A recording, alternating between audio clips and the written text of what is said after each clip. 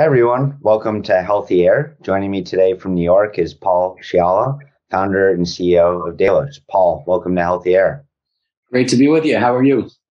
Good, thanks. I want to share Paul's background briefly in order to provide context for our conversation. After 18 years on Wall Street, including 10 at Goldman Sachs as a partner, Paul Scialla's interest in sustainability and altruistic capitalism led him to found Delos, which is merging the world's largest asset class, real estate, with the world's fastest growing industry, wellness.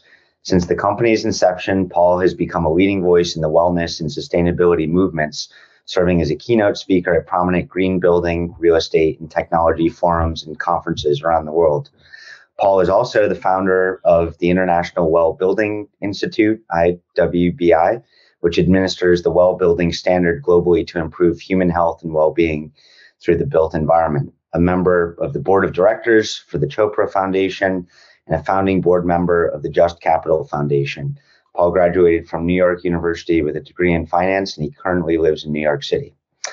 All right, Paul, let's get into it. So going back to your childhood and upbringing, were there any formative moments that sparked your passion for health and wellness and that motivated you to eventually strike out on your own as an entrepreneur? Yeah, I don't think there was anything specific in terms of an event or any type of thematic backdrop. I think I, like most people, certainly share that common innate desire to be well. Literally that observation when I was on Wall Street, looking at how that could be applied to the real estate sector was really what sparked the origin of the company. So you're 18 years on Wall Street. You rose up to become a partner at Goldman, which I can imagine was an intense, all-consuming experience. At what point were you starting to think about launching your own business? What prompted you to eventually take the plunge? And how difficult was it for you to leave Goldman, where you're extremely successful? Yeah, I would say it was a few years before leaving Goldman. I couldn't shake this idea with regards to the opportunity to merge the world's largest asset class with the world's fastest growing industry, and started to do a lot of work on the side. And it just became more and more obvious that there was a big gap in thought, particularly in the sustainability movement in real estate. Lots of focus on energy, planetary considerations, and kind of the environmental impact, but didn't seem to see enough focus on all the people we put inside our buildings, our homes, offices, schools, hotels. 90% of our lives is spent indoors. So it was really that thought process and a couple of years of vetting, getting into an evidence-based approach to see if we could bring this to market, and then ultimately left. What was a perfectly fine thing happening at Goldman. Goldman's a great place, and love the years spent there and on Wall Street in general. But this seemed to be too big an opportunity to ignore. So your professional background is in finance, not real estate, public health, medicine. You've talked about that as an asset for yourself, not a liability, in starting Delos. Why? Yeah, it's interesting. I remember starting to assemble thought leadership, particularly doctors, getting them at the same table with architects, engineers, designers, facilities managers, what have you. And I think that outside lens and outside perspective really helped. I'm not a doctor. I'm not a architect or designer, but looking at getting those two fields together, taking an unbiased approach at merging those two practices of thought, I think was a helpful perspective as we ultimately started to get those professionals to converse and collaborate, and started to uncover how much they had really been overlapping yet missing in terms of how they could work together to bring forth an understanding of better indoor environments and that impact on human health and well-being. So take us back to 2012 when you started Delos in your first year. What were your early priorities for the business, and how were things working out? How successful specifically were things like building your team, getting your first customers, raising capital for the business, all the kind of basic blocking and tackling? Yeah, we've been merging the health sciences with the building sciences for about a decade. And the first 5 years, the first half of that, primarily all research. And that was our focus, taking an evidence-based approach to connect the built environment with the human condition, looking at all the factors that surround us: air quality, water quality, lighting, thermal, acoustics, biophilic elements, putting deep framework analysis in place to connect those to our respiratory, cardiovascular, immune, cognitive, digestive, and sleep health outcomes. Ultimately, in 2015, we introduced the well-building standard based on all of those that thought and years of work. But I would say early days was primarily focusing on cementing our position as a global authority, a global standard-bearing organization rooted in deep science. Hmm.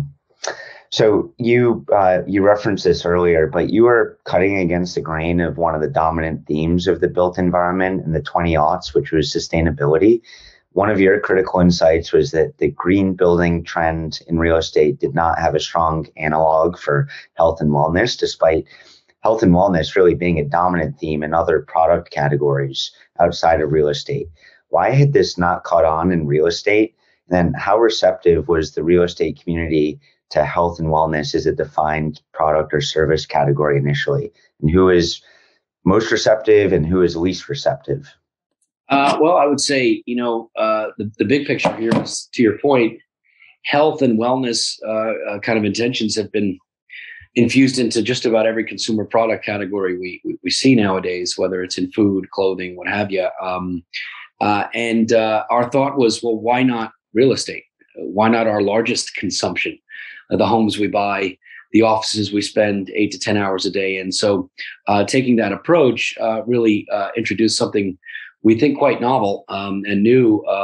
And this was years back, and it took some time. The real estate industry at large is a slow moving industry with regards to innovation. So getting architects, designers, facilities managers, developers, owners, operators, all parts of the real estate ecosystem to see the value proposition.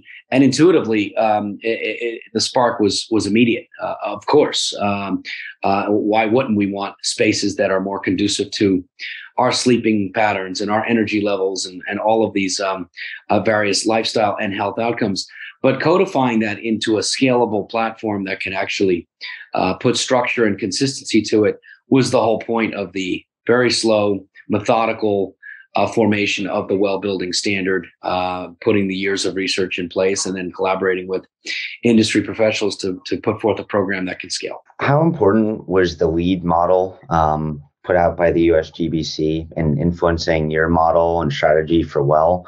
Which parts of LEED did you try to emulate, and then how and where did you seek to differentiate and improve?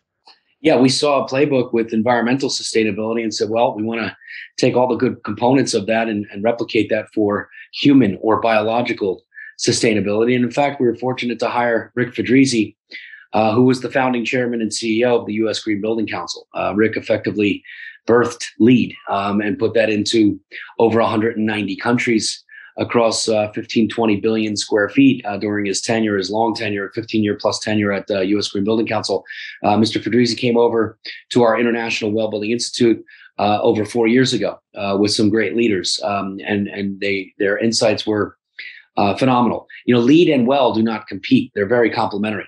LEED Online and Well Online, basically built on the same technology platform, and most of our projects are both LEED and Well certified. But having professionals who had really kind of set the bar with regards to building rating systems, if you will, with the U.S. Green Building Council was a great leg up for us as we started to look at how this could be applied to directly to occupants and the human experience. What was your theory of the case for Delos commercially, and specifically what were your early thoughts on target markets? How did you think about productizing or making this a scalable service for customers, pricing it, and then what was right in your early thinking, and where did you have to kind of course correct along the way? I think what was exactly right was the value proposition. Whether you're looking at offices or homes or schools or hotels, I mean, there are different layers of dialogue there as to what matters. But at the end of the day, a company CEO looking at driving health, well-being, productivity, performance, attraction, retention, reducing healthcare costs. A home builder looking at differentiating their offering versus the guy across the street with regards to amenities that can really speak the language of a lifestyle play for housing. hotels, again, a differentiated room experience, driving significant and immediate premiums on cash flow. So this was an economic value proposition first that happened to come with a tremendous societal platform with it. Using our real estate, our four walls and a roof, to introduce preventative medical intentions through that built environment is a really interesting play on healthcare and prevention. So the societal mechanism has been in place. The economic engine has been in place, and it's really been about educating the industry on something that, after they hear it, seems quite obvious. Mm-hmm. Okay, well, let's fast forward to today. So give us a sense of the current scope and scale of Delos's business, and then the whole ecosystem model that you have, where you have Delos, but also IWBI and the Well Living Lab. So give us an overview of the business. Yeah, so Delos, at the parent organization, the first thing we felt it was important to do was create a separately governed institute called the International Wellbeing Institute, completely product agnostic and process agnostic, but allow for a mechanism for all to achieve the well-building standard and a well-certified designation.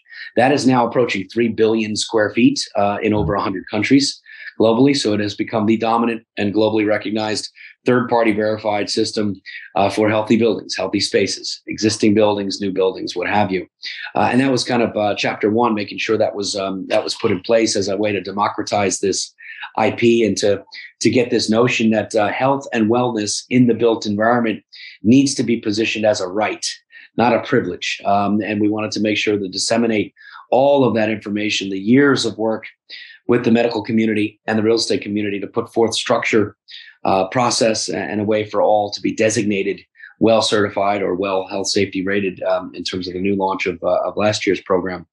After that was firmly established, Delos continued to push the envelope. Number one, establishing the Well Living Lab, which is a 50-50 founding collaboration with Mayo Clinic and Delos. And that's a research facility that we operate up in Rochester, Minnesota. Allows us to simulate indoor environments, a bedroom, a living room, a hotel room, an office environment, and test various health interventions across the spectrum of air filtration, water filtration, lighting, thermal, acoustics, operational protocols, to really continue to press the envelope, push the envelope, and drive our research agenda forward, separating fact from fiction and bringing good clarity to the industry as to what are effective health interventions across these categories on the human condition. Delos also continued to push and dive in deeper over the years on very specific products, solutions, technology that are good health interventions for any type of space: air filtration, water filtration, circadian lighting. So our platform of vetting and verifying and testing and really driving the evidence-based narrative allows us a really interesting way to put forth very specific solutions into the system. In fact, just in the last 7 or 8 months alone, Delos has become the nation's largest solution provider, for instance, for air filtration units into school classrooms, having put over 250,000 of our technology and solutions into public school classrooms just in the last several months. So really interesting ecosystem here that gets into a lot of different dialogue. What we often tell people at this point is, look, if it's got a front door, 4 walls and a roof, and there's a lot of those in the world, we can either certify it, rate it, improve it with products and programming, or in fact, smarten it up with tech as it pertains to the health sciences. And that's really what the platform's all about. Great. Okay, so let's pick up on a couple of things that you just mentioned there. So first, indoor air quality is very top of mind right now with the pandemic and has been longstanding a focus area for your work. How significantly does indoor air quality factor into the overall health and wellness equation of a building? And then what is your research showing, and how is IAQ reflected in your certifications and ratings on the IWBI side, and then on the Delos product and solution side? Yeah, good. Look, pre-pandemic, we had spent years looking at indoor air quality and direct ties to not just respiratory outcomes, but cognition, performance, mental acuity, sleep, stress. I believe about 16% of all inputs that determine chronic health outcomes are in fact respiratory issues. And obviously, one of the biggest contributing factors to that is what are we breathing? What are we taking into our lungs? In fact, through the years, we've learned that indoor air quality tends to be 2 to 5 times worse than outdoor air quality, basically anywhere you are in the world. It doesn't, you're not hiding from pollution by going inside. You've got less circulation, more synthetic materials, and more challenging indoor air environment.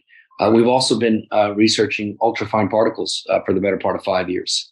We understand the exact size of a pathogen concern, such as SARS-CoV-2, and how to put forth effective remediation techniques across the spectrum of different technology. So, while it's our overall goal here to not only draw attention to and start to help define parameters and inputs that matter from a micron size, of ventilation, of filtration efficiency, what have you, we also, as mentioned, outside the scope of the rating and certification, at Delos, we also are able to put forth best-in-class recommendations and solutions for specific problems, and that just comes again from years of research. There's a lot of snake oil out there. There's a lot of reckless or even false claims or misleading claims, and the industry is looking for guidance with regards to what does it mean to go this far in inline filtration or standalone filtration, and what type of effectiveness can we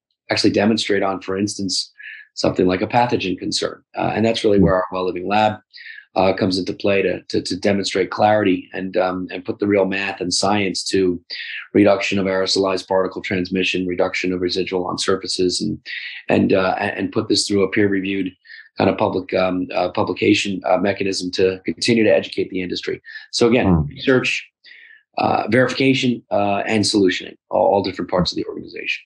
Got it. So technology is central to what you're doing, and those include both diagnostic technologies to basically assess risk and performance in buildings in an independent, science-based way, and then also technologies designed to mitigate those risks. So you mentioned your work around air filtration and purification. Which specific technologies are really fundamental to your model today, and which ones do you see being important moving forward? Yeah, good. Over the last 5 years, we've seen everything, hundreds of different products, technologies, solutions, methodologies, the bipolar, UV, electrostatic precipitators, inline solutions, standalone solutions.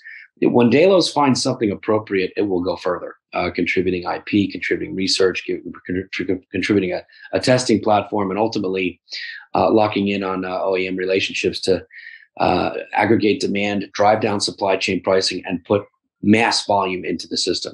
One thing that stood out, one particular technology over the last 3+ years that we feel is absolutely unmatched, happens to be the IntelliPure and Healthway solution from Healthway, and we've got a great relationship with that organization. I've had for years, which has allowed us to be in a really nice position of, again, solutioning various platforms once the right diagnostics are kind of uncovered and put in place. And you're right. There's two sides of this. One is to assess and determine what's appropriate, and then ultimately to bring forth the right solutions for that. The great news here is this particular solution, which we just used and completed in our Well Living Lab research effort for classrooms. We built a classroom and actually modeled out with the desk, chairs, mannequins, breathing simulators, cough simulators, top aerosolized particle experts in the world to demonstrate a pre and post intervention in a particular setting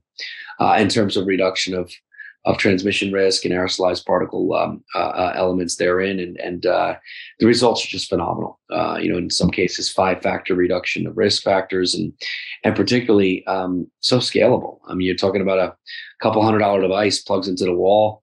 I can remove 99.97% of all airborne pathogens, toxins, pollutants, what have you, at a micron size that matters, 0.007 microns, something 40 times more efficient than a HEPA filter. So that's really the technology that we've been promoting as the best-in-class solution for any indoor space, whether it's inline or standalone, what have you, but any indoor space, this is the right technology to help scale and help reduce this concern nationally and globally. Great. So the pandemic, which we're now going on a year and a half plus of the world living through this, how has that impacted your business? Both, what has been the Delos's experience over the past year and a half, and then in terms of looking at the future, what do you see as the kind of long tail of this experience, both for you and for the healthy building movement more generally? Yeah, look, I think over the first 5 years of kind of putting forth these programs, we'd seen considerable adoption of the well-building movement globally. It turned from an idea into something with structure, into something scalable, and now present in over 100 countries. And then, boom, the pandemic hit. And unfortunately, it took a global pandemic for people to zoom in and realize one very simple thing, which is kind of the core of what our company does, which is the notion that what surrounds us matters. What we touch matters, what we breathe matters, at times how we gather indoors matters, but that fundamental relationship between you and what surrounds you has been the mantra of Delos for the last decade, putting science behind that analysis and then putting forth solutions that can help not only remediate, but also help optimize all of the elements that are around us: light, air, water, thermal, acoustics, all these inputs. They have a big impact. I think now, if you asked, just taking a look at air quality and the opportunity they're in, if you asked 100 people in the developed world 2 years ago about indoor air quality, probably 1 out of 100 of those people would have had a thought, care, concern, opinion, or even awareness of the notion that there are differences in air quality basically anywhere you go.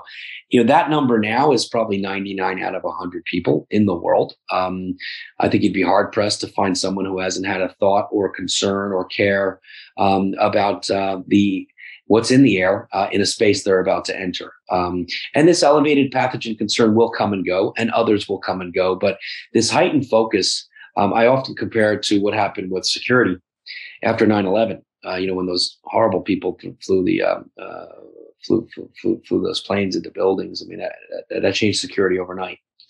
And even though we haven't had to deal with that same type of event, security is still unchanged 20 years later with the same types of measures. This has been a massive health shock to the built environment, a massive health security risk, and those things don't come and go. Clearly, with this pandemic, we'll go through the ebbs and flows and the waves. And, while Delta is now a current concern, personally, I think the bigger issue is what comes after Delta. If at some point we get to a variant that knocks out all effectiveness of previous vaccines, you're right back to the starting point. And unfortunately, I don't think this is going to wane or just kind of turn off like a light switch. The biggest carrier of a viral load, such as this, happens to be our real estate, our indoor environment, particularly air quality indoors. That is the primary culprit here. And thus you've got a $200 trillion asset class, real estate, that is basically all in need of a fix. PM10, PM2.5, the old benchmark measures for air quality IAQ, throw them out the window. You've got to go much deeper with regards to ultrafine particles and the true risk therein. And so I think this has been a disruptive mechanism that will ultimately last decades with regards to ultimately something that could be a very positive outcome, which is finally paying attention to the fact that the air we breathe, particularly indoors, particularly 90% of our lives, it matters. It matters during a pandemic, and it matters post-pandemic. So that's kind of going to be a big area of focus, we believe. Yeah. So talk about marketing and public communications. You obviously have an extremely accomplished and deep bench of scientific and technical experts, but you also go beyond that to a number of major celebrities.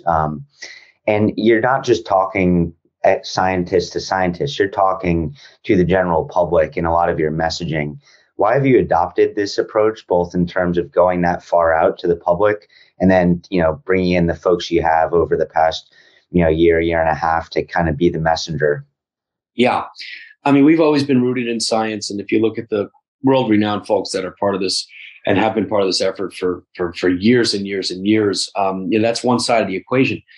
The other side of the coin is communicating and bringing general awareness to this. So particularly as it pertains to, for instance, our health safety rating. which is a subset of the full well-building standard. As we started to talk to a lot of consumer-facing clients, whether it's your quick-serve restaurants or major retailers and the like, we wanted to make sure that putting that seal on the front door, that well seal, was going to not only do something for the organization at large with regards to good third-party verification of protocols and procedures, what have you, but also do something immediate from an awareness and a consumer lift and a consumer confidence builder. So we thought it was important to combine people of reach and influence with people of credibility in science and put forth kind of a PSA-like type of messaging campaign with regards to educating the general public to look for that well seal. That has garnered now over 4 billion media impressions and certainly continues to drive awareness. Great. At the time of this interview now and beginning of August, the U.S. and the world are at what seems like a perilous moment in terms of COVID spiking again due to the Delta variant and other factors, low rates of vaccination among some pockets of the population who either don't want or don't have access to it. How are you personally feeling about our preparedness for combating the pandemic over the next several months?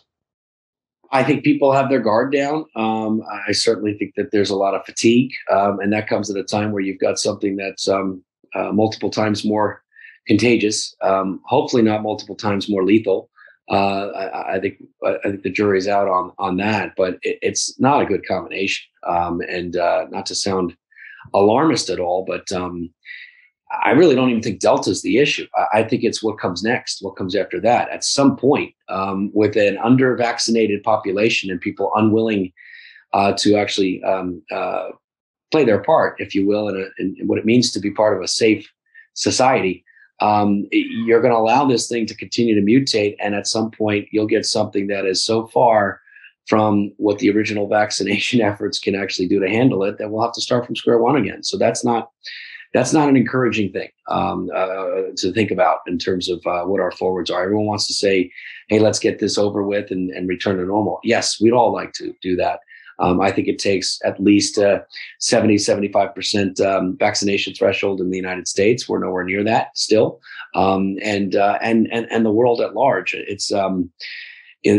The thing to do at this point is make sure that we are, in the meantime, also focused on health and safety protocols, good, effective remediation of indoor air quality, and then hope that folks continue to play their part in what it'll take here, which is ultimately a very high percentage of the population vaccinated. Mm-hmm. So I like to hear from our guests on their information diet, how they're staying on top of the pulse of the market, how are they challenging their thinking, where they're spurring new ideas. To this effect, what do you read and listen to on a regular basis? Who are the people that you really respect and are always kind of checking out what they're putting out there? And then just in terms of the folks that you're interacting with, I'm sure on a regular basis, just through the course of Delos's business, talk to us a little bit about how you're consuming information. I'll tell you what I don't read is certainly not for news, is social media. I think it's just horrendous what's going on right now in terms of what people are able to just blurt out there and how that spreads in terms of false information. The Instagram, TikTok chatter, and all of a sudden you've got a third of the population believing in ghosts, some type of unproven claim about what the vaccine does here or doesn't or what have you. So that's just unfortunate because it's not regulated. It takes away from the work of the agencies that are regulating folks in terms of informing them on health sciences. And now you've got everyone under the sun with a microphone just claiming to be a health scientist and put out some kind of worrisome tidbit that ends up spreading to hundreds of millions of people. And you've got a lot of work to do to re-educate the population on the difference between fact and fiction. So that's just, to me, a detriment all around, particularly as it pertains to health news. I think you want to rely on folks that have deep experience. I tend to think that Dr. Gottlieb, for instance, who's become a pretty prominent voice formerly head of FDA, has been spot on with regards to his 6, 7, 8 months now, at least, if not more, of forward-looking analysis of where we may be and where we may be headed in this type of pandemic. But regardless, just it's important to try to understand the source of whatever news you're consuming, and if it's coming out of a cereal box or if it's actually relevant to make decisions based on that. All right. Well, this was a great discussion. Before we go here, I want to give you the floor to close with any parting thoughts for our audience.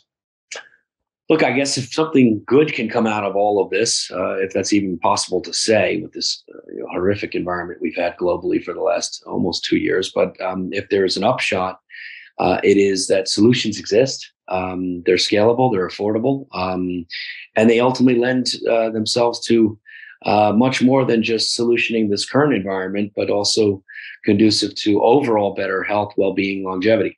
Again, pathogen, pandemic, crisis, what have you, that's of immediate focus and need. But all of these things are intertwined. And if we can look at our indoor environment and realize it is a massive vehicle that can either enable or disable our long-term chronic health outcomes, that built environment and understanding its impact to us is a key. And that can be an upshot here, this heightened focus on health, well-being, and health safety in the indoor environment.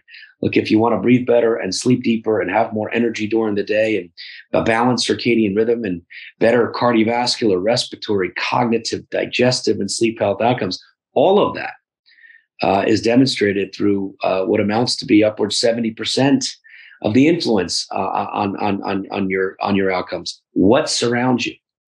Genetics make up 5% of your health outcomes, chronic health outcomes. We can't do anything about that, at least not yet. Lifestyle is about 20 to 25%. The rest, up to 70% of what determines our health outcomes are our surrounding environmental and social conditions, basically where we place ourselves, which in today's day and age is basically indoors, 90% of our time. So focusing on all the elements that surround us indoors: air, light, water, thermal, acoustics, biophilic elements, operational protocols, all these things matter. And so if one good thing can come out of this is that heightened attention on an evidence-based approach to make sure we're optimizing our indoors. Well, great closing thoughts. Thanks so much for joining us. Great discussion. Really appreciate you coming on. Amazing stuff that you've done, really inspiring. And we wish you all the best in your continued efforts. Eric, thanks for having me. And likewise, great work you guys are doing as well. Great. Thanks so much.